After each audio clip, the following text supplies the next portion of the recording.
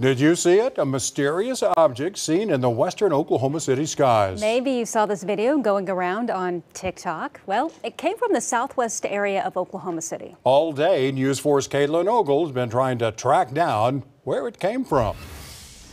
Faster than that. What is that? March 4th at 7:29 p.m., Steve Aragona outside with his kids. Everybody was playing out front, and my neighbor Kevin goes, "Hey Steve, take a look at this." And we look up and this white thing appeared in the sky. Everybody had their opinions on what it was. Not a shooting star. No, it's moving too slow for a shooting star. Oh, wow. That's a UFO. Look, it's separating from itself. No, those are sound waves. Like Steve, we wanted to know what it was. Yes! So we caught up with OU aerospace professor Ken Carson. He was bowling with his senior league. It looked like a normal ascent of a rocket with a booster separation staging. It's a new blast, if you will, of oxidized propellant coming off the separation of that first stage.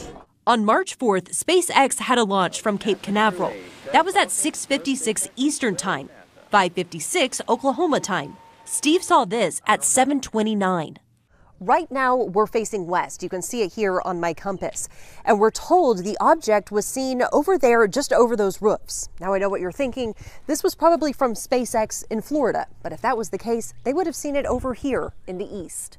Wayne Harris Wyrick is a local astronomer. If you look very carefully at that, there's kind of like two bright spots. He has his own theories. I looked at all the launches from SpaceX and other publicly announced launches. My best guess is Vandenberg Air Force Base launched some sort of secret military flight to do whatever it is they do in orbit. That's in California. We called, but a public affairs representative told us the timing of their launches also don't add up. Until we find out more, experts say keep looking up. I'm just glad people are outside looking up in the sky. In Oklahoma City, Caitlin Ogle, Oklahoma's News 4.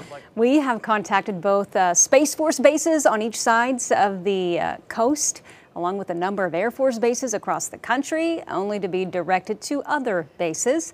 We'll keep you posted. And I guarantee our viewers will be sending us ideas of what they think it is. Yeah.